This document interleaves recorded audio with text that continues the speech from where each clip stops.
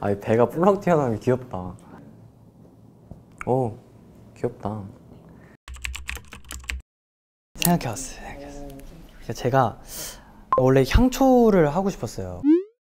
네, 아 인센스라고 하는구나. 이거를 호랑이 담배 피던 시절이 있으니까 호랑이 향 피우던 시절 해가지고 인센스를 이렇게 샤샤샤. 인센스. 평소에 즐김. 이렇게 집에 이렇게 딱 펴놓으면은 릴렉스가 돼요, 진짜. 저 그래서 이거 진짜 평소에 진짜 즐기는 거. 그래서 이걸 꼭 하고 싶다라는 생각을 했었거든요.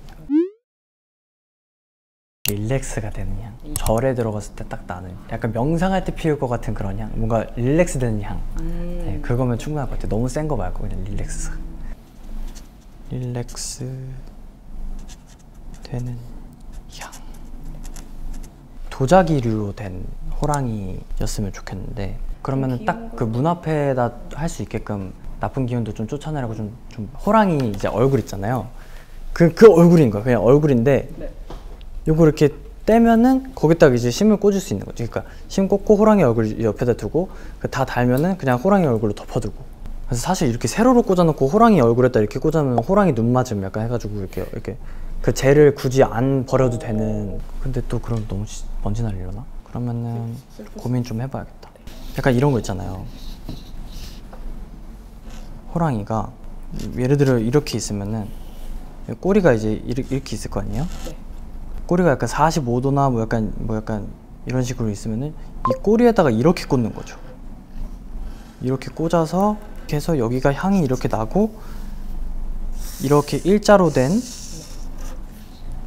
네, 이런 것도 있고, 이거 아니면은 그냥 약간 예를 들면 이런 건데 이 뚜껑을 열면 그냥 여기에 이렇게 해서 이렇게 꽂을 수 있는.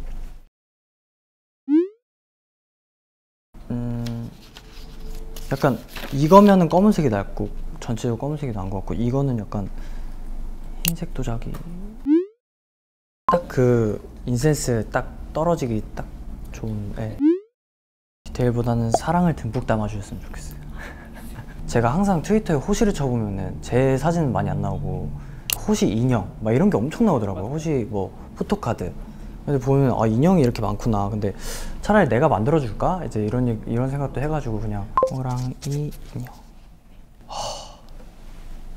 기가 막힌 게 생각이 났어요. 호랑이 하나에 그냥 옷 하나, 햄스터 옷 하나. 뭐 알아서 하세요. 약간 이런. 알아서 골라서 입히세요. 안 입혀도 돼요. 햄찌파를 위한 겉옷 준비. 나를 들고 다니세요.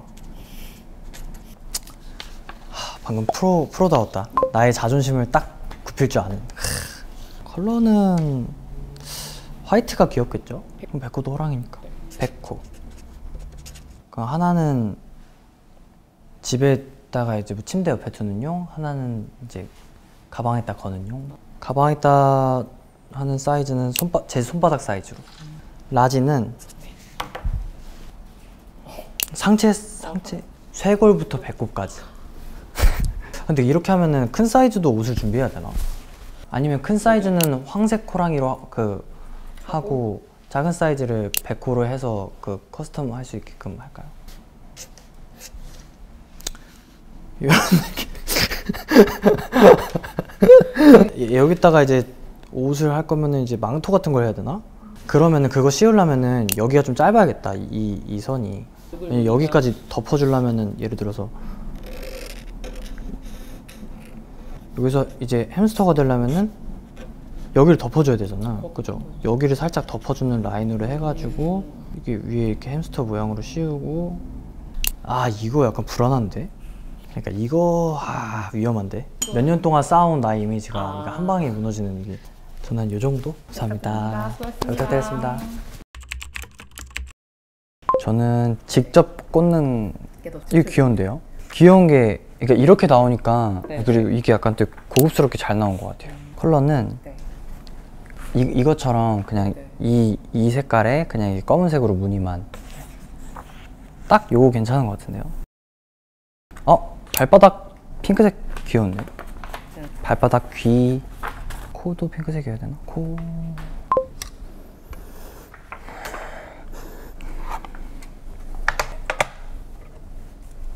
이것도 향이에요.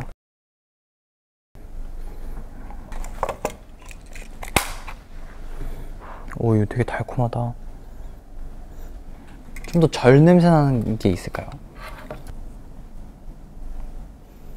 에이. 이것도 나쁘지 않네. 오.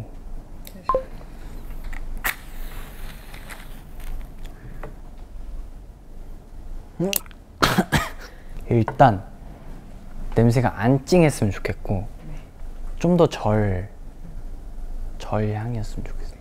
무향도 있나요? 무향은 없겠죠.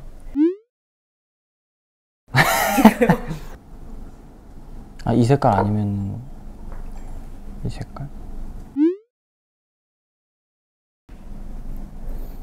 어?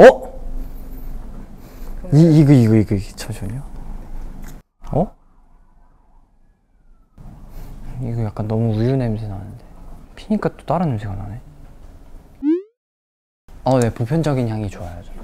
사실 그냥 그런 스파 갔을 때 나는 그 향, 릴렉스 되는. 일단 표정부터 골라볼까요?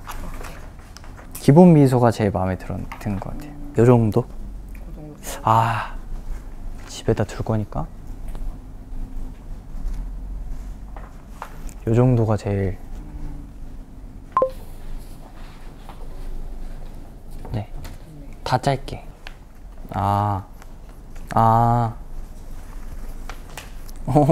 재밌네. 그 요거를 여기다가도 이거 달 수 있고 여기다가도 달 수 있는 건가? 못 다는 거예요? 이거 여기다도 못 다나? 이게 좀 재밌는 것 같은데. 근데 요것도 또 좋은 것 같긴 한데. 잠시만요. 이걸로 할게요. 다 벗었다 입혔다 할 수 있는 게. 이거 귀여운데요? 이 첫 번째 거. 노랑이 제일 귀여운 것 같아요. 얘 등에다가 이렇게 무늬 있잖아요. 이거 복을 한자로 넣어줄 수 있어요. 왜냐면은 어디 중요한 일 있고 이럴 때 이렇게 한다는 소녀들의 이야기를 들었거든요. 얘 꼭 들고 간다는 막.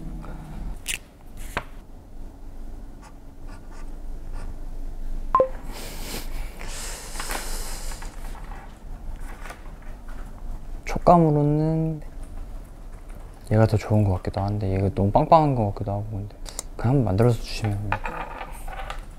네, 상품 품목도 정하고 디자인도 이렇게 함께 골라보았는데요. 일단 캐럿분들이 이제 실질적으로 사용하는 MD가 나오면 어떨까 좀 고민도 많이 했는데 이게 나오면 캐럿분들이 너무 좋아하실 것 같아서 전 너무 재밌었고 디자인도 보니까 되게 예쁜 것 같아요. 네, 제가 그냥 이렇게 툭툭툭 던진 걸 이렇게 저렇게 잘 만들어 주셔가지고 너무 감사드리고 너무 기대됩니다. 캐럿들 MD 많이 기대해주세요. 허랑해.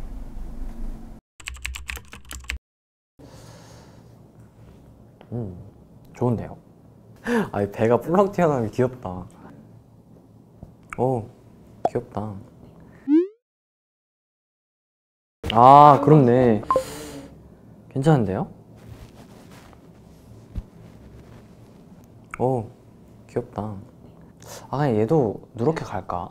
아니, 그냥 얘로 그냥 갈까요? 네, 통일? 색깔을? 네, 그렇게 하겠습니다. 네. 근데 이게 만약에 이 색깔에 이게 어울리나? 어울리는 컬러 몇 개 보내주시면 제가. 촉감이 너무 좋다. 네? 벗으니까 호랑이네. 근데 황으로 가는 게 낫겠다. 그냥 아예 통일을 하는 게. 그죠? 여기 디테일이 여기 찍찍이가 있구나. 좋은데요? 귀엽다. 여러분, 그렇대요. 수제라서 다 똑같을 수 없대요. 살짝 이렇게. 오. 너무 귀여운데? 너무 좋은데요? 이거 그럼 이름 뭐라 해요? 호랑이 담배 피던 시절? 호랑이 연기 피던 시절? 타이거 스모크? 불 한번 붙여봐도 돼요. 또 시간이 지나봐야 또 아는 거니까.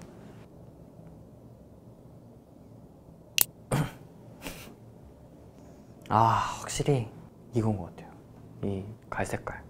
이게 몇 센치 정도 되지? 15cm 정도로 다 쓰시면 사시면 됩니다. 그렇대요. 얘는 화이트 진짜... 아, 잠깐만. 아, 화이트 하는 게 나을 것 같아. 약간 이 도자기미가 이게... 호랑이, 탐탐. 호시, 탐탐. 탐탐이. TAM. 사는 곳. 호랑이 굴. 취미. 무궁화 꽃이 피었습니다. 성격. 무던하다. 잘 받아줌. 착함. 순둥함. 내향적이에요. 상상력이 좀 많은 것 같습니다. 좋아하는 음식. 캐럿들의 사랑. 좋아하는 노래. 호랑이 파워. 특이상. 똥배가 나옴. 똥배가 나옴. 키포인트. 늘 곁에 있을 거야. 상품의 키포인트. 릴렉스. 청소하고 환기시킬 때 한 번, 그리고 차분해지고 싶을 때. 인센스를 즐겨 피우는 호시 씨만의 특별한 시간과 장소가 있다. 저는 현관문 앞, 뭐 거실? 향을 한마디로 표현하면 정겹다. 하하. 제가 바이 세븐틴 이렇게 참여를 해봤는데요. 좀 생각했던 것들이 이렇게 진짜 실제로 나오니까 너무 재밌었고 잘 만들어 주셔가지고 너무 편안하게 했습니다. 여러분들이 이렇게 진짜 잘 활용도 있게 잘 쓰셨으면 좋겠고. 호랑해.